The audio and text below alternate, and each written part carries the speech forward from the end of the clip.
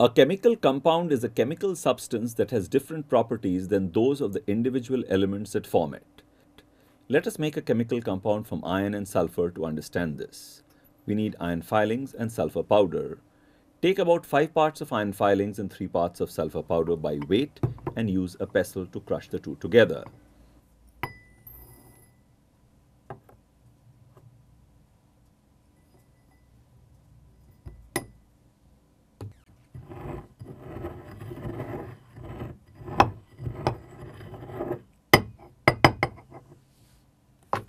Now take equal amount of this mixture in 2 crucibles.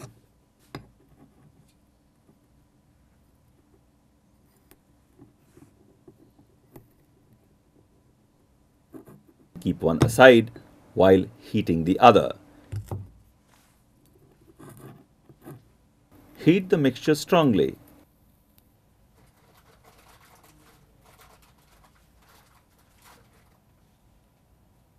After some time, you will notice that a compound is formed that is black in color.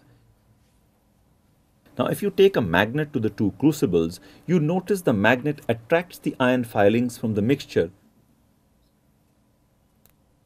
but not from the compound, because iron has lost its properties on combining with sulphur to form iron sulphide.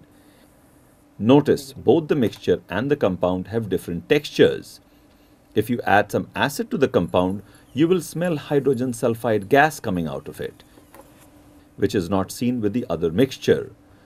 So in the first case, the elements were mixed, but they formed a heterogeneous mixture and the components maintained their original properties. But in the second case, the elements combined with each other and formed a new compound called iron sulphide, which had properties different from iron or sulphur. So this is another pure substance with distinct texture and color.